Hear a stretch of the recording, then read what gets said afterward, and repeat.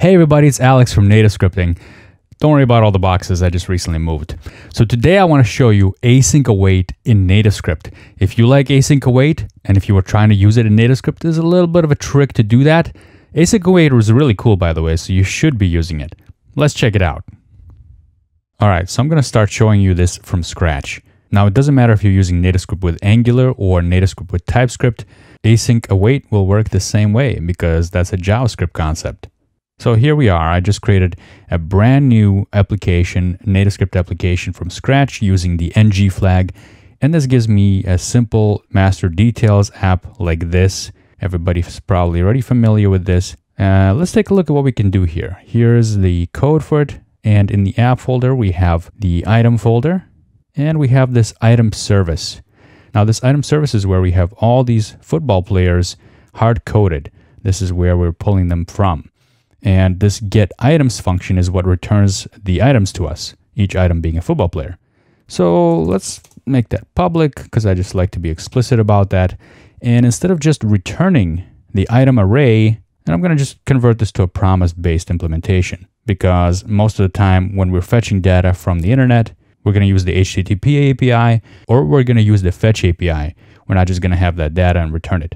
So to simulate that, I'm going to return a new promise of item array type, and then I'm going to resolve this dot items, and we don't need this return statement down here. So here we are, we're just returning a new promise, and inside the promise we're resolving the items. Now a lot of times you also want to filter that out, so each promise can have a then on it. So let's say we want to filter this before we return it to our client. Return items filter, and for each item let's return items with IDs that are less than equal to 3. Just so you can see that this is in fact working. So we should see only 2 items here, these 2 up here.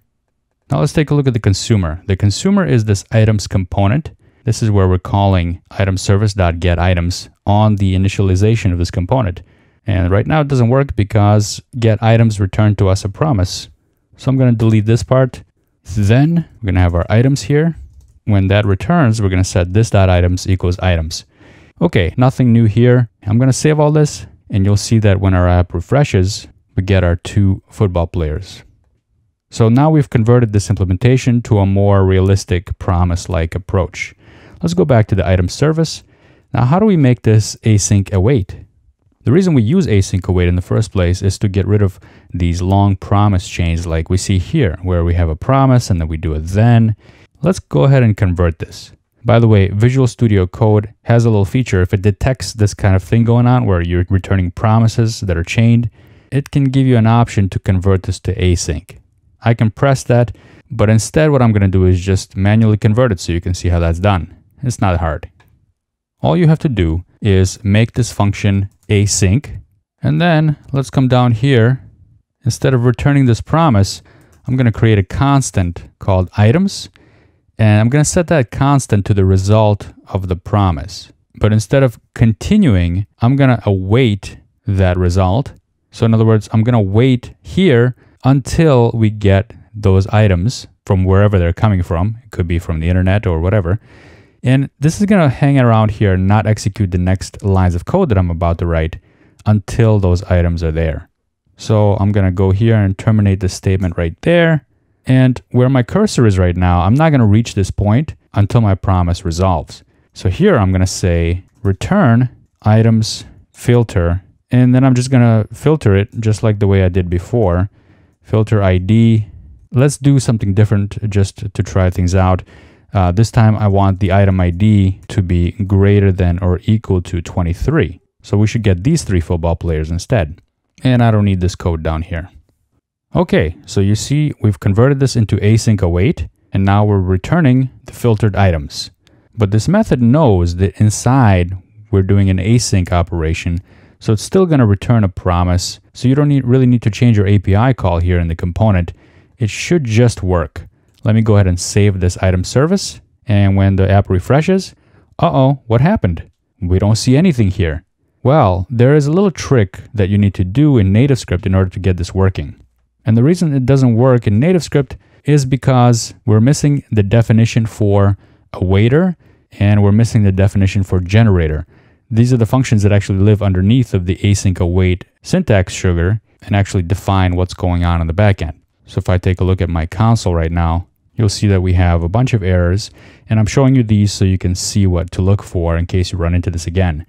Right now, you can see that it can't find variable __awaiter. So we need to define that. Well, luckily, Microsoft provides a nice definition of this for us. And what I'm going to do is paste in this code, and I'm going to go up to my app folder.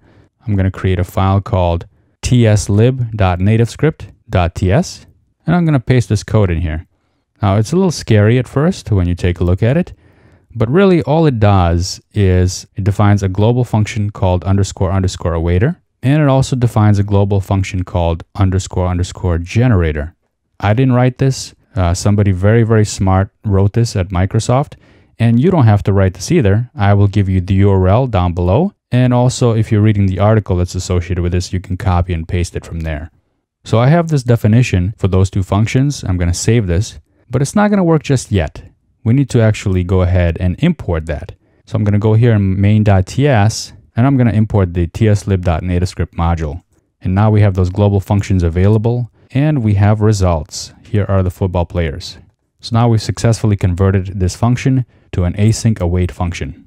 But you don't have to stop there. If you are using Angular, you can also go to your component, and here we have a chained then statement also.